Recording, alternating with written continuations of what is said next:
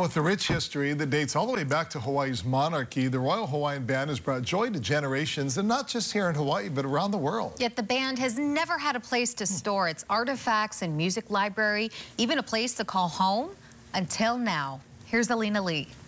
The Royal Hawaiian Band is the only band in the United States with a royal legacy.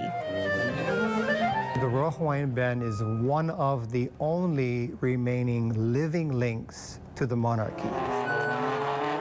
It was founded by King Kamehameha III in 1836. When the Hawaiian culture lost their kingdom, it was important to keep the Hawaiian voice alive somehow.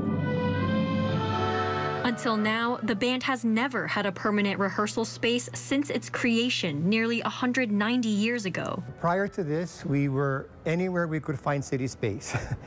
If the shell was available, we would practice there. Sometimes we'd practice at Kapi'olani Park. We'd set up in tents on the grass sometimes. We'll do whatever it takes to get some rehearsal in. The band moved into the Waikiki Vista building, which was bought by the city in 2022 for affordable housing.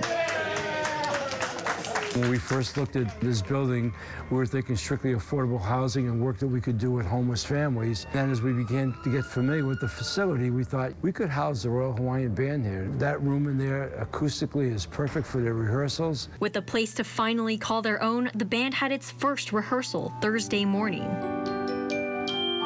Most of those great cities don't have anything like the Royal Hawaiian Band. For us to be able to give it that recognition, given its incredible history of what it means here in Hawaii, is really special. Now with this space, we can add many more rehearsals and have a chance to vision and dream and strategize in a beautiful hall. The Royal Hawaiian Band often performs musical pieces composed by Hawaii's most historic figures like Queen Liliuokalani. They'll continue to bring history to the present, now in a permanent home.